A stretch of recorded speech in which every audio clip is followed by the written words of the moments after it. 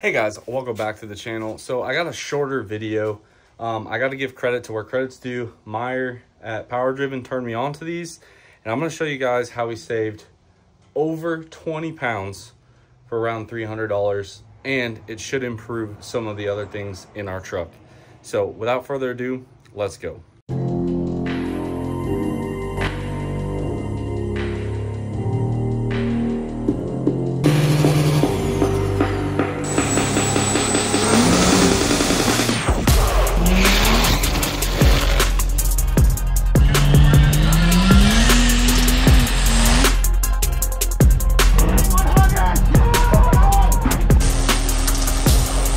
Now, for those of you guys that don't remember, we had an Optima battery. Optima was sitting right here.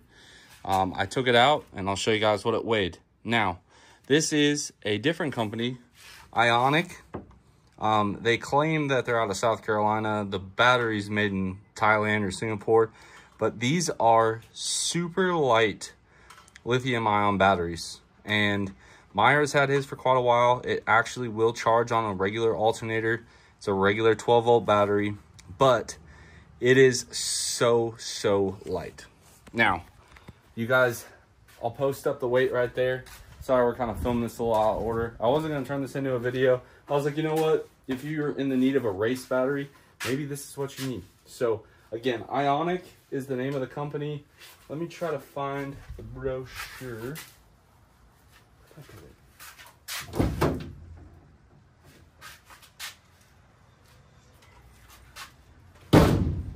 Oh, here it is. All right here. Ionic starter battery. There is their info here. I did not get paid to make this video, nor did Meyer get paid to tell me about it. So we are modifying our battery hold down. The battery posts were opposite of what I needed, and it's much easier to chop up that bracket than it is to buy a new bracket, especially considering our bracket is already welded onto the frame. Dumb move by me, but we're able to make it work. So it has an app and all this stuff, but it has this battery button, for lack of a better word. So what we did was, this originally sat like this. Well, as you can see, that would arc. So I cut it. We're gonna flip this around, weld it like so. Should work out pretty good. And then we'll make a new strap that comes down here. Now, this strap is really only keeping the battery from popping up. It can't go back. It can't go to the side. There's a bunch of fingers here. So before you guys come at me in the comments about, oh my God, blah, blah, blah, blah, blah, I did think about it. This was the best option that we had for what was already on the truck without spending a bunch of extra money. So I'm gonna keep cutting and grinding. I think we've reached the point actually where we can weld this together, so to speak. I'm gonna get all the edges prepped, and then we'll burn it in with the old TIG. All right, so I prepped everything. I made my little marks. That's got to butt up to that. Let me get it tacked in here real quick, guys. So here you guys go. You guys can kind of see what we're going for now. In the effort of strength, I'm gonna take just a strap, weld it to here, bend it down, and probably drill 2 new tabs where the bolts go. But I did cut, weld this. I did grind down the top weld just to make it look like it was uniform, and then under here we did triple pass on the old TIG. So that is kind of where we're at, and yeah, now we just got to figure that out. And once I figure it out, we'll get back to you guys.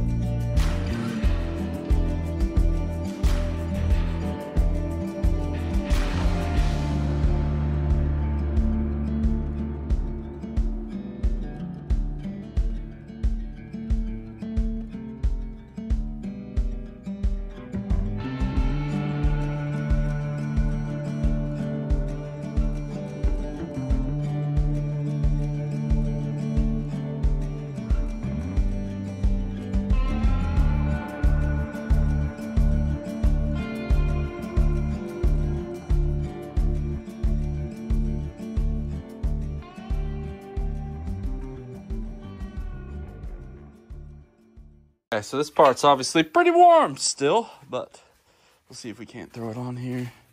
It's actually turning out pretty sick, in my opinion.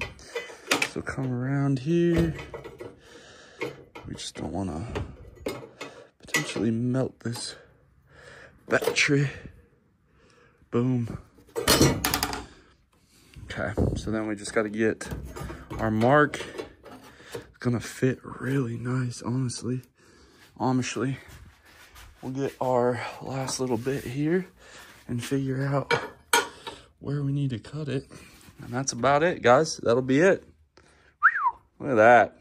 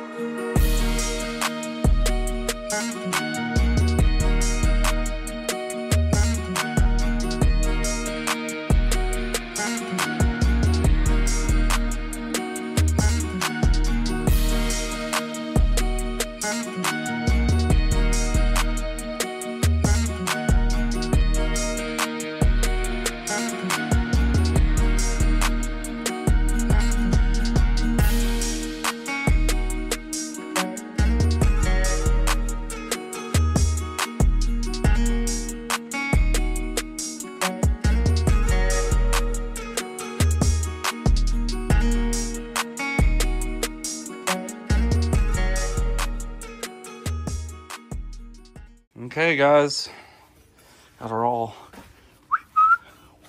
welded up here.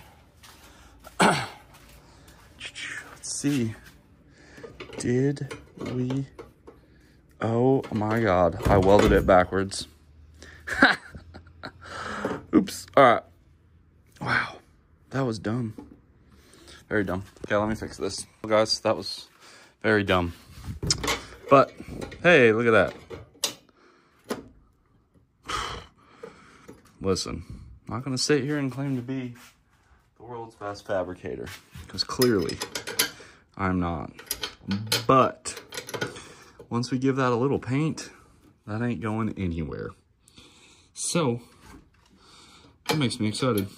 Got a nice pinch on it. Oh yeah. And we got the window so you can see the lights. Terminals connect correctly. So all we are needing is a little bit of paint.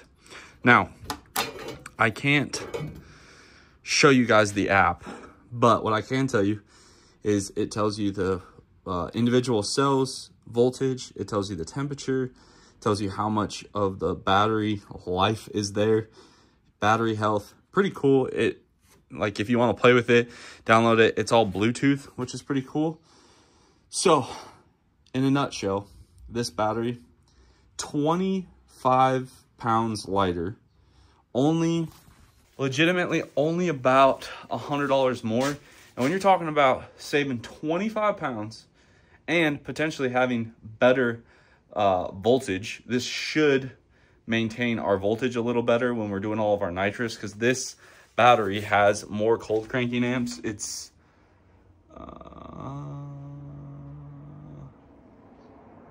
man, I wish I knew. Hold on here. Let me look at it a little bit better. I think it's like 1200 cold cranking amps. Either way, I'm pretty sure it's 1200, and it's basically 1200 like calculated, right? Because it's a lithium ion battery. I'm not going to sit here and pretend to know I know everything about batteries. I certainly do not. But anyway, there's the battery. Big thanks to Meyer. I know Todd switched over one of these. I think Will got one as well. But again, Meyer's the one that figured it or found them. And then, yeah, we got it. We got our mount. I'm going to paint it, put it together. But all in all, pretty freaking sweet. If you're in the race truck market, I know there's a lot of competing batteries, so to speak. This one is by far the cheapest race battery I've ever seen. And it only weighs 15 pounds, as I showed you guys on the scale. I'll put up my Optima right here, and then I'll put up the Ionic one more time.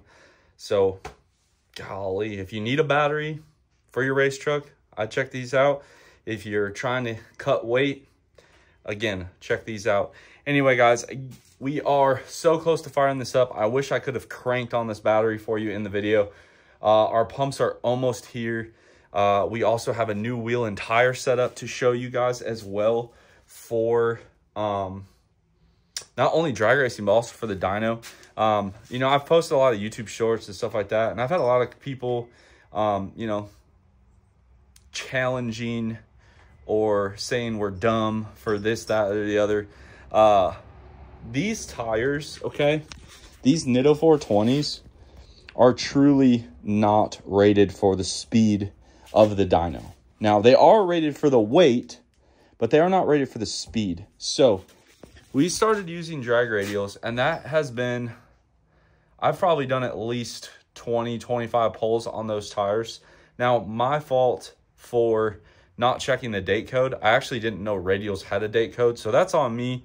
I knew the tires were a little old, but we had used them with previous success, so I kind of wasn't that concerned about it. Again, we are taking safety as a priority. I mean, that's why we fixed the bedside. We reinforced the bed rail a little bit there. We're going to make sure everyone gets back when we go to Diesels on the Mountain. We have drive shaft loops, fire suppression, all the fire suit stuff. We have a battery kill.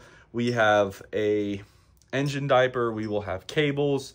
I have an extra transition blanket for the firewall. Like, trust me, there's nobody that wants to get hurt by these trucks, including myself. And I will do everything I can to make sure that I at least keep the crowd safe. However, when you're doing this kind of stuff, they don't make a drag or a dyno tire, you know, and everyone hub this, hub that. The hub dyno is cool, like 100%, but there's a skill to making a chassis dyno take the power. And my biggest gripe for all the guys that are hub dyno, it's easier. And that's why everyone wants to do it, because you don't have to worry about the suspension. You don't have to worry about the tires. You don't have to worry about a bunch of factors that play into it. So yes, is a dyno a game? Yeah, it's a competition. That's why it says dyno competition, not dyno tuning, not dyno session. It says dyno competition. So there's a lot of skill to that.